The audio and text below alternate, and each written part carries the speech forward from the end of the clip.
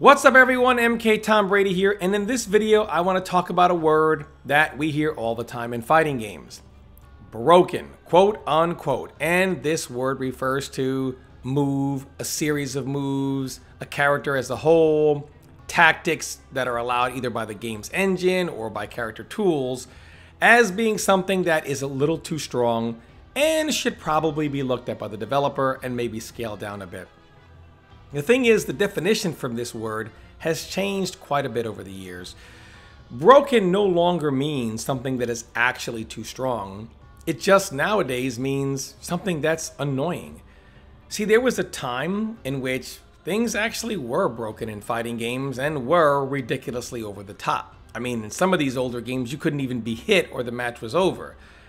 But developers have realized that in the modern era, this kind of stuff really isn't good for the modern competitive environment.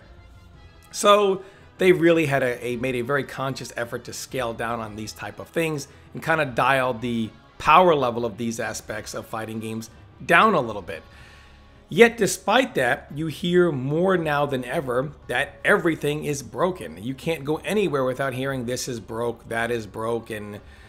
Really what people mean by this is it's just really, really annoying. You see, the reason why you hear this more are for two reasons. One, well, not only are there more players, but social media is huge now. People can give their opinion everywhere on every platform and directly direct this opinion to the developer themselves. And game sales are higher than ever. So not only do you have a higher number of competitive players, you have a ton more of casual players, which make up 99% of the fighting game audience and sales. The casual players, the 1 to 2,000 that actually make it out to competitive tournaments, that's probably actually less than 1% of the people that buy the game worldwide. Yet it's that 99% that actually get to dictate the game that everyone's going to play. And that's right, not the 1% that'll stay with the game for 5 years, the 99% that'll stay with the game for 5 months. And see, as a casual player, I defend people's right to be casual, but the real problem is they want to kind of walk in between both worlds. I want to be a casual, that's why I don't travel and go to these tournaments, but they also want to feel like the competitive player. So if something is giving them a hard time, guess what? It's annoying, hence, it's broken. See, if you are zoning a little too much, gosh, that's really annoying. Hence, it's broken. Running away a bit too much, that's annoying. That's broken. Maybe you're doing something like, not just defense and zoning, maybe you're just rushing down a bit too much and it feels too oppressive. Well, that's broken. That should be removed from the game because it's really, really annoying. Command throw characters. My gosh, man, those guys are really irritating because you attack, and then when it's their turn, they're doing mid, unblockable, unbreakable throws. And then I go to avoid that, and they launch me for half my life. Gosh, that's so annoying. Mid command throws, grapplers just shouldn't even exist. And you hear this a lot in NetherRealm games, which they sell the most games, they have the largest casual audience, and they want grapplers removed from fighting games altogether. Just get them out, remove it. Because it's annoying. And this is really where broken has lost its meaning. Now, developers don't really know what's actually broken or what's just difficult. See, as a casual player, if you try to explain to them, hey, it's not broken, maybe it's a bad matchup for you, you just need more experience. Well, how much experience do I need, says the casual? I don't know, maybe 100 games, maybe a little more, maybe 200, who knows, depends on the matchup, how you learn, etc. What, a few hundred games? That's ridiculous, I'm not a pro player. And you tell the developer, hey, I'll go on social media and just say, do me a solid. Just remove it, problem solved. Or maybe it's, hey, you got to pick another character. You don't want to put the time in to learn how to deal with it this way. Pick another character. Tilt the odds in your favor. But then you got to put the time in to get that character up to a competitive level. I don't have time for that. I'm a casual. Just, once again, go to the developer. Hey, this is really, really annoying. Could you do me a favor? I don't have the time. Can you fast track me and just remove it? And casuals have been asking to be fast tracked for a long time. Execution is too hard. oh my gosh, how am I going to make up all this life? Comeback mechanics, because making up all this life that you just lost, that's too hard too. And developers have really been catering to this line of thought, which is why fighting games seem a little more accessible today, seem a little more watered down today.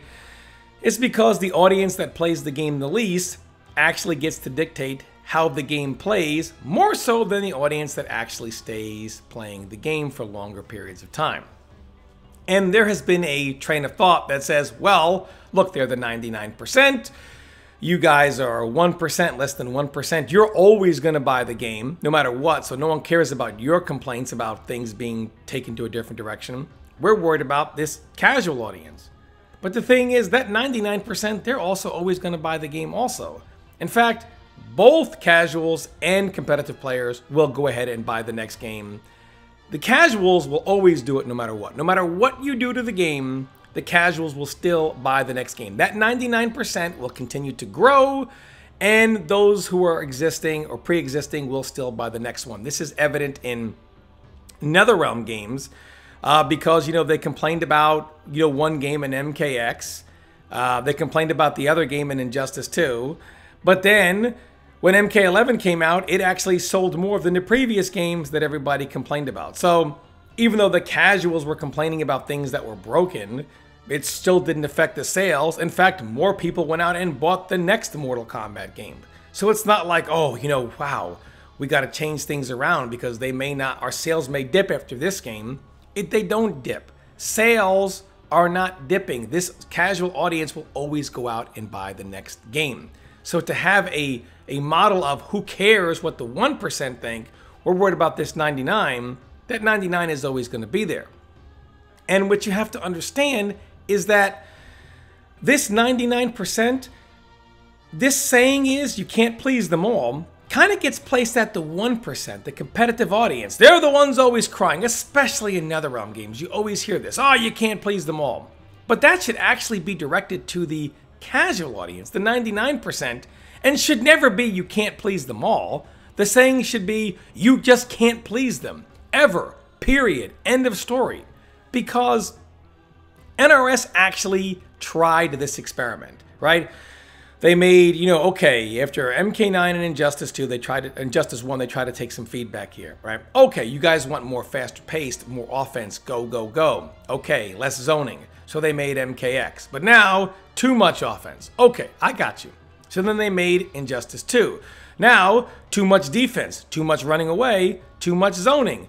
So, okay, too much offense, that's broken, check. Too much defense, too much running away, too much zoning, that's broken, check. They give you MK11, and then those same casuals say, well now, there's not enough offense, not enough defense, not enough zoning, the game is boring. So, it doesn't really matter which way you go. And the funny thing is, these casuals who blasted these previous NRS games, basically demanding a product like the MK11, then left MK11 and went back to those quote-unquote broken games that they swore they would never touch again because now that we got what we want, it's actually boring. Shame on you, NRS. And that's kind of the attitude that the casual audience had. And yet this is the audience that developers are marketing toward. But these guys will always be there. And no matter what you do to the game, the casual players will, regardless of how, even if they could personally design the game, they'll still buy it, play it for a little bit, put it down, come back a few months later, put it down again, come back to check out new content, DLC, expansions, that kind of stuff. But they'll never really stick with the game for the long haul. They don't care about advancing the game. They don't care about the competitive scene. They don't care anything about the game whatsoever outside of their short-sighted enjoyment, which again is fine. But again, the problem is they want to walk in between both worlds, and a lot of times what they find annoying is stuff that gets toned down. You can look at Shiva. Regardless of what the 1% said about Shiva, nobody cared. But then a casual girl cries on stream, and all of a sudden we got to do... they literally did a balance patch, mainly just to do Shiva. A studio who refused to update the game and was probably done saw a girl crying and said, whoa, brother, we better do one more update because this girl is crying. And, we all know the crying girl meme, but she doesn't play the game. They fixed Shiva. Is she back on the game playing and grinding the game now that they fixed Shiva? No. You see, no matter what you do, they don't come back because they don't care. It's just something to play for a little bit and move on. And then the 1%, the competitive audience, they're stuck with the product that people who don't want to stick with the game demanded. Overall, the best thing to do here is really educate the entire fighting game world, especially that 99% casual audience. And they have to realize that everyone's everything is annoying to everyone else. And developers have to realize this. Fighting games are annoying. What I want to do is annoying to you. What you want to do is annoying to me. That's how it is for everybody. Everybody's stuff is annoying to everybody else. But for what you want to do to exist, what they want to do also has to exist.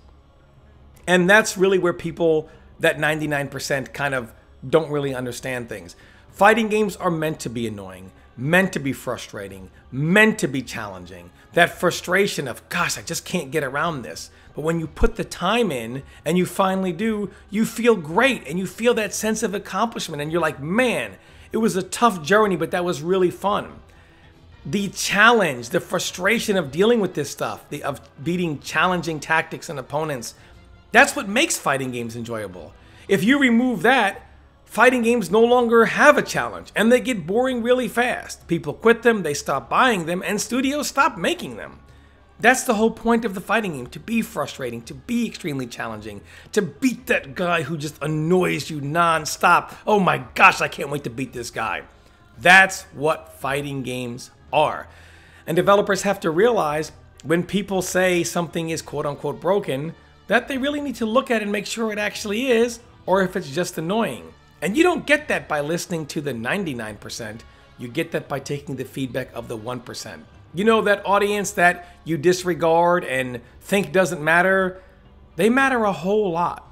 And in future games coming up, hopefully that's the audience that actually gets listened to.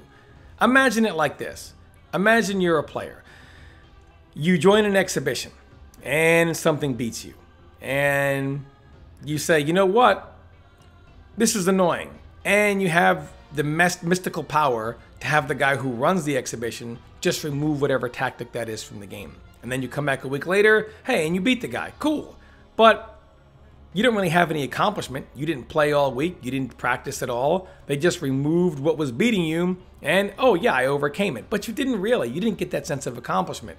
Well, 4, 5, 6, 7 weeks down the line, you're just losing, it gets removed, then you win. Losing, it gets removed, then you win. You lose that sense of accomplishment, you get bored, and you quit. And then one day someone says, okay, well, this guy's beating me, take away what he does. Now you're bored because when you win, you have no sense of accomplishment, and you get bored because everything in the game gets taken out because everything that's annoying gets taken out of the game. So the game loses a fun factor. When you win, you have no sense of accomplishment.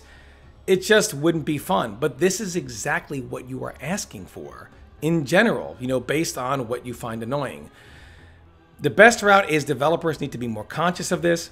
And I think, you know, in general, educating the mass audience, the difference between what's just annoying and what's broken, you know, needs to be more of a main focus. I think developers should be able to do that. They should use social media for purposes of education, the same way that these casual players use social media to complain about everything in every game always.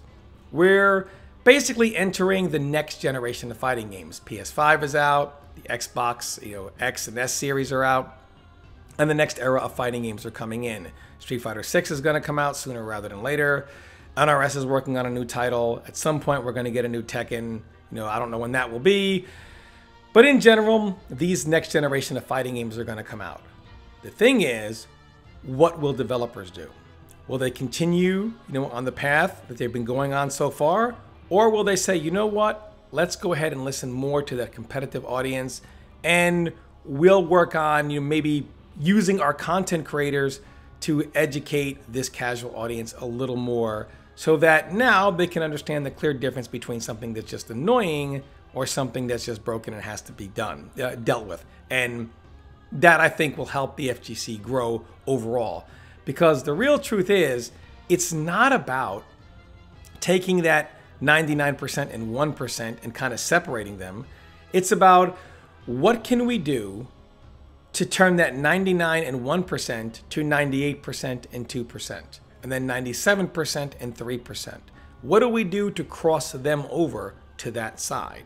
You know, to where oh, now I see, now I understand, now I see the difference between how to deal with stuff, etc., or what's actually too strong. And I think that should be the focus rather than just, okay, we'll just cave in every single time. You know, but will this happen? I'm not sure, and only time will tell. Thanks for watching.